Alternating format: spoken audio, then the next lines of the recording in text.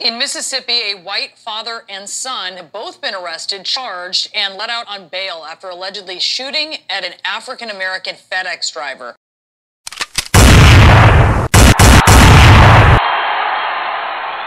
Brandon Case is charged with attempting to cause bodily injury with a firearm, and his father, Gregory Case, is charged with conspiring with Brandon to commit aggravated assault. What's up, Integrity Gang? It's your boy checking in with another video. Now, before I get into it, I'd like you to hit that like button, share, and subscribe. Ah, man.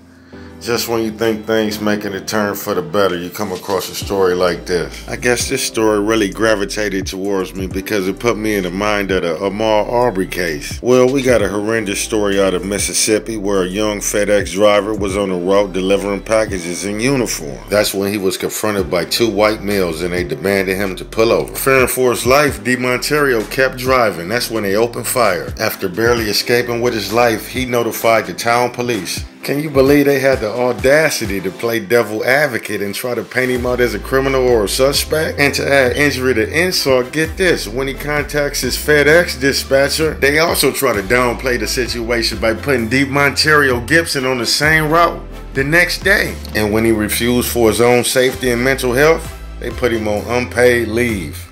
Get that. Unpaid leave. Just in, breaking news. Since this clip have went viral, FedEx has announced that they will be paying him. So now he's paid, but hey, we still got a lot to look at.